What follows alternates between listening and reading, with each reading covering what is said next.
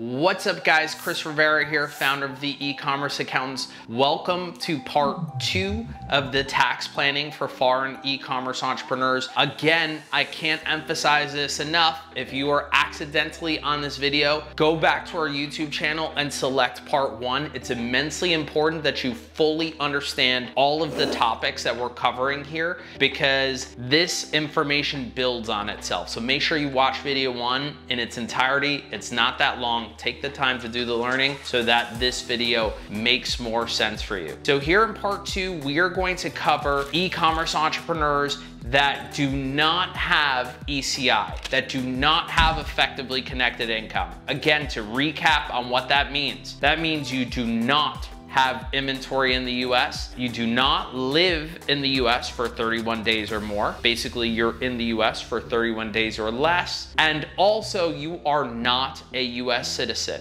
If all of those items fit your fact pattern, you do not have effectively connected income. And generally speaking, you do not have substantial US tax risk. We're going to jump into my laptop here in a minute to discuss 2 tax planning structures that could make sense for you. But before we get started, again, just a reminder, smash that like button, subscribe. It helps us tremendously as it's an indicator that we are providing valuable content to the e-commerce entrepreneur community. But without further ado, let's jump into my laptop and dive into the details for what tax structures could make sense for you as a foreign e-commerce entrepreneur.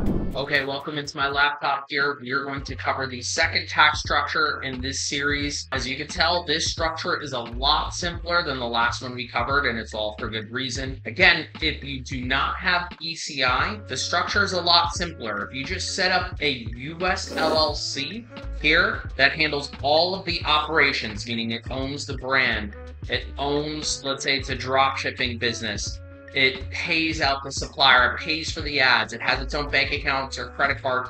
None of that is considered effectively connected income, at least based on how we treat our clients in this fact pattern. So basically, you have customers that purchase products from this US LLC, and products get shipped out ideally through drop shipping model, maybe from China or even US-based suppliers. Basically, nothing in that fact pattern would be considered effectively connected income. And therefore, even though you have a US LLC with US bank accounts and a US Shopify account, US bank account, everything, you do not have income taxes in the US, and you're actually able to transfer cash back to your foreign country, whether that's you as an individual or maybe a foreign country owns this US LLC. As long as you're reporting how much money leaves the country and comes into the country, you do not have to pay US income taxes. We call this a foreign-owned DRE, or foreign-owned disregarded entity. And that's exactly what this is. This is a US LLC that has pass-through status, which makes it transparent here, which means that it does not get taxed. A few takeaways that you have to understand from this simplified structure is that you must file a tax return annually. Form 5472. That's basically the form that tells the IRS how much money came into the company from the owners, how much money was basically contributed in or loaned in, or whatever the relationship is, from related parties, and how much money left the company to go to the owners, basically distributions, dividends, that sort of deal. As long as you're reporting money that's going in and out, the IRS doesn't even care how much income you have. You just have to report that money's coming in and out of the country through a US LLC, essentially. And then the second takeaway is that this entity will need its own bank account and its own credit cards. Similar to what we were talking about with the old structure, this company will need its own bank accounts and credit cards. It's definitely important to keep this structure separate from anything else above it, whether a foreign business entity owns it or an individual, like this screenshot, owns this US LLC.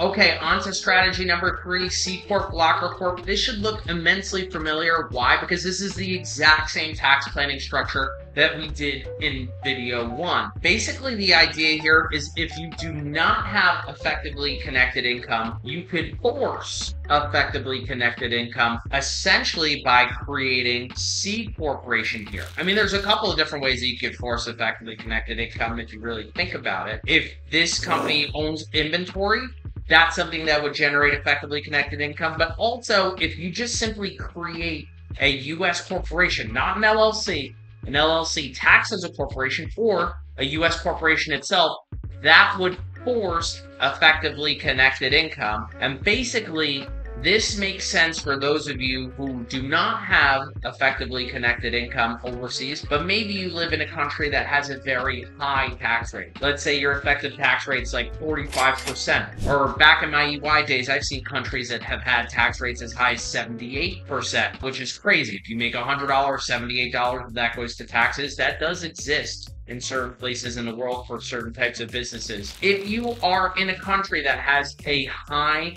tax rate, you can force effectively connected income and basically benefit from this 21% tax rate here in the US. So basically the situation is exactly the same as video one. You have an entrepreneur, in this case located in Ireland. They own 100% of an Irish entity, 100% of a US corporation.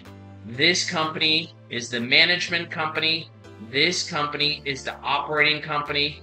This company has its own bank accounts, credit cards, etc. It owns the Shopify or Amazon brand. It owns the inventory, if there is any inventory. It owns the ad accounts, everything. This is truly the e-commerce operating company.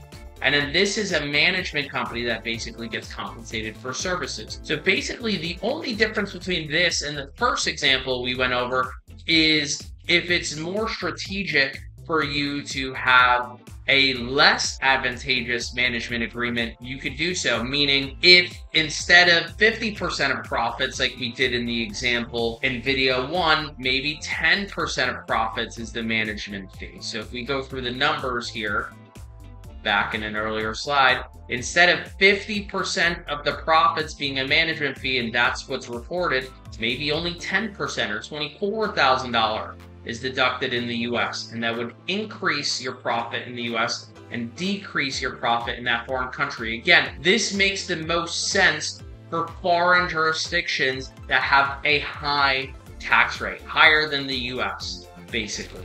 This is basically forcing ECI for foreign entrepreneurs. The key takeaways here, again, transfer pricing contract is a must. This contract needs to be documented. The documentation should be done by a transfer pricing specialist, and also there should be documentation, meaning a contract that is followed, and whatever the terms of that contract are followed between these two entities. Meaning, if there's a contract that says this company has to pay this company 10% of profits, you should be calculating profits, multiplying by 10%, and paying this entity pursuant to the terms of that contract. Also, you will need to file a U.S. tax return, obviously, for this entity, because it is a U.S. corporation subject to U.S. income taxes. And lastly, the U.S. entity will need its own bank account, credit cards. This is the same for any of these structures. This entity will need its own bank accounts and credit cards, just like this entity will need its own bank accounts and credit cards.